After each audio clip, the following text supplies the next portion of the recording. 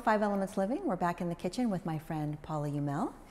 And I, being an acupuncturist, I always feel acupuncture can just help with everything. But there are times I do have to call Paula up when I have different ailments that we need something that we want. We don't want to use a chemical. We don't want to use anything out of our bathrooms. We want to use something out of our kitchen that can help us. So we're going to be talking about 1, warts, 2, acne. We both have teenage boys. Yes. And the third one is burns. Correct? Over sun exposure. And over sun exposure, because it is summertime. So we've gathered some things in our kitchen that most people have. We try to keep it really simple, stuff you already have in your kitchen.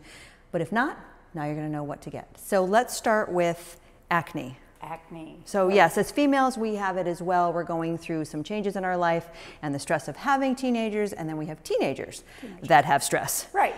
So Yes. I called her the other day because I didn't want to put any kind of chemicals on their skin, so you have a great remedy for them. And what I tell my kids, obviously it's the food thing, trying to get them to eat healthy food. But I keep in the bathroom, just in a jar, if you put about a tablespoon, and I'm not going to put a whole tablespoon here, whoops, a tablespoon of apple cider vinegar, and then you mix it with about a cup of water. And if you go heavy on the apple cider vinegar, that's fine. And keep it in the bathroom in a jar that your kids can dip a cotton ball in, and then you just take the cotton ball and you rub it on the face, on the neck, on the back, wherever your kids are getting those teenage hormonal acne zits. And what is it about apple cider versus white vinegar versus a flavored vinegar? What is it about the apple? Well, the apple cider vinegar, by organic raw apple cider vinegar, it has the mother in it, it has bacteria in it. Your skin has a slightly acid mantle, and you want to retain that acid mantle. When we do things like we wash our face with soap or other cleansers and put chemicals on it, it removes that acid mantle and it changes the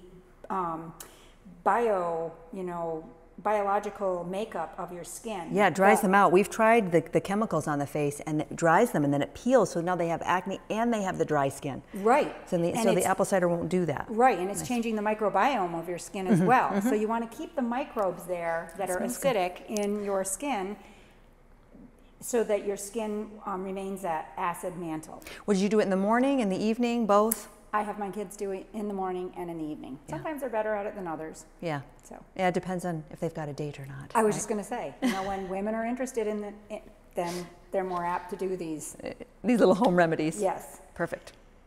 So the other piece is boys with, not that we just have boys, so we talk about boys more often. So with the athletics that they're doing and in the sneakers that they have, and then they're also with flip-flops and being in different school showers and things like that, they have warts. And getting rid of a plantar's wart through a Western medical is very, very painful. It's chemicals, it's freezing, freeze burning, it's cutting them out. Yes, this is a great remedy. This worked for my kids and it worked for yours fast. Yes, and it'll also work on just regular skin warts. It don't have to be plantar's warts. So what you do is at nighttime, just cut a slice of garlic. And we got local garlic from Annie's Garlic. Annie's Garlic, local. Just cut a thin slice of it, lay it right on to your wart, and then put a bandage over it. You can use bandage tape or a Band-Aid and just leave it for the night. Okay. So we have this little piece. So this isn't something they'd wear to school or go during the day. This is something they do at night. Well, you could do it during to school. Yes. My kid won't because they don't want to smell like garlic. Right, because there is a smell to that. That's what we'll go to the next part of this. And then you just put a Band-Aid over it. So you lay that flat piece down. Lay the flat piece on. Well, that's a thick piece, but a thinner piece, and then just put the Band-Aid over it. Put the Band-Aid on it and leave it all night. Okay. And the garlic oils will eat away at the virus in the wart. Nice. And then in the morning, we just peel the Band-Aid or the bandage off, and then you can put different essential oils. And I have several that I use: rosemary, oregano, tea tree, thyme, lavender, and you just put a drop on each one of the plantar's wart, and then again cover it with the Band-Aid and let them go to school, and they don't smell like garlic. And these smell a little bit better than the garlic. The garlic works well, very well, and it's fast. Right. Yeah, they just have to get over the smell. Exactly. That's right. So you got to keep them happy. Yes, got to keep them happy. And then our last one is what to do about over sun exposed skin. And aloe is always a wonderful thing for that. So if you have an aloe plant, if you don't, locally you can get them at Willow Tree. Yes, Willow Tree Florist in Potsdam. Yes. So you just break it open, just take a piece off, break it open. Oh, look at all the nice Yeah, aloe the in gooey gooey stuff inside here, and you just And this rub smells that. much better. This doesn't even really have that strong of a smell. No, it smells more green than anything. Just rub it right on your face, wherever the over sun exposed skin is. rub And this it right won't on. stain, I've used this before, this won't stain like your sheets or anything like that. It's very clean. I mean, it's messy when you're first putting it on, but it dries nicely. Stringy, messy. But it dries nicely and it doesn't stain. Absolutely not.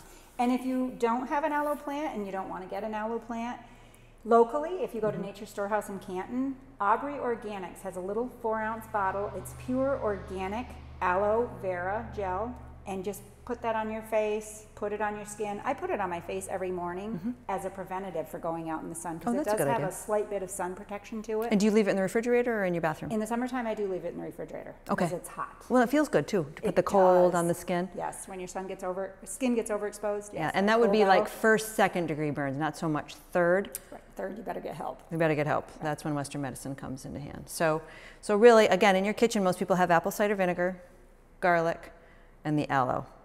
And of course, Band-Aids and cotton balls. So perfect. So great. So these are nice home remedies that you can use, that you have on hand for yourself or your teenagers. Teenagers, yes. Thank you. Thank you.